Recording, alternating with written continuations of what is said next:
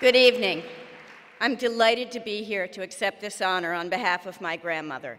She would have been thrilled to earn a place in the Connecticut Women's Hall of Fame. To her friends at St. Margaret's School in Waterbury, my grandmother was known as Lou. In her personal life, she was Mrs. Thomas Ewing Jr. and proud of it. In her professional life, she was Lucia Chase. But to me, she was Lolo. Growing up, I always thought Lolo was a bit like a fairy grandmother. Though tiny in stature, she was larger than life. She lived what seemed to me an incredibly glamorous life, starting the day with breakfast in bed, going off to run American Ballet Theater and/or to rehearse for a performance well into her 80s, entertaining a group for dinner in her dining room, complete with crystal, fine china, and finger bowls, and then zipping over to the Metropolitan Opera House to catch that night's performance of ABT. And if I was lucky enough to be with her that night, we would end the evening by going backstage to see Baryshnikov, at the time every teenage girl's dream, and especially mine. What more could one ask for? Lucia Chase was born to enormous privilege, yet she never forgot the New England work ethic that was so much a part of her makeup. She never expected to be treated differently than anybody else. When she toured with American Ballet Theater, she rode the bus with the entire company. A consummate actress, she was never a drama queen. While she never took a salary as ABT's artistic director, she insisted on being paid for every performance in which she danced, no more and no less than what everybody else earned. Agnes DeMille once said, "Lucia is made of New England granite." As a child, apparently I protested, "Lolo's not a rock," but she was. She was the bedrock that held together both her family and American Ballet Theater. The middle of 5 sisters, Lucia was the one who kept the family together. She kept Rose Hill, the family house in Waterbury, for her entire life, ensuring that they always had a place to gather. Whenever things crumbled around her, Lucia emerged more determined and stronger than ever.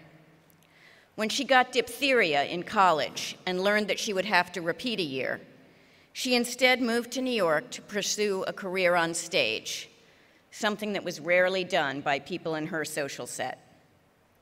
When her husband died tragically young, leaving her with 2 very small sons, she raised them on her own. Rather than sinking into her profound grief, she started to dance, beginning a career that would bring American Ballet Theater to the world.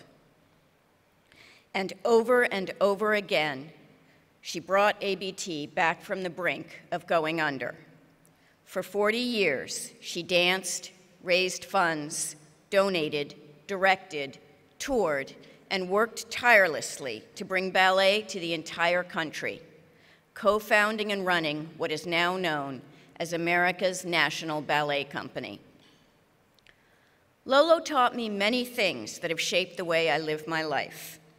She taught me to love ballet above all other art forms, that Yale is the best university in the world, and that a lady should feel free to lie about her age should anyone be rude enough to ask about it. I've been 29 for a very long time now.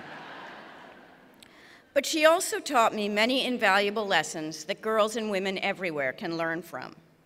In a time when most women of her background were expected to do little more than marry well, Lucia Chase tore down all kinds of barriers. She was a role model for women everywhere because she made her own rules.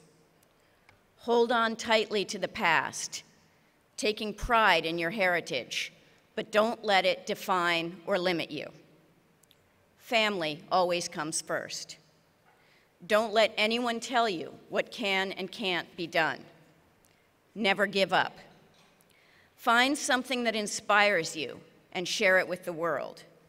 With passion and hard work, you can accomplish anything.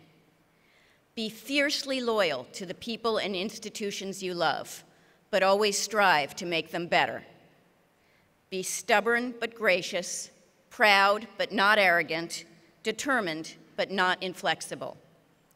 Put your heart and soul into everything you do and expect those around you to do the same. Never give up. Thank you for honoring her legacy.